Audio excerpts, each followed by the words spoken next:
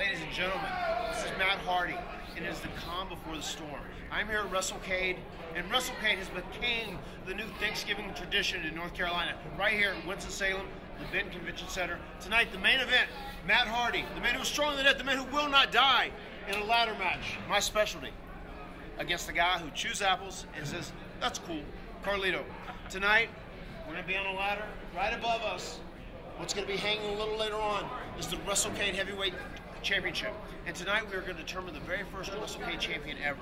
And Matt Hardy is here to make his mark and go down in history.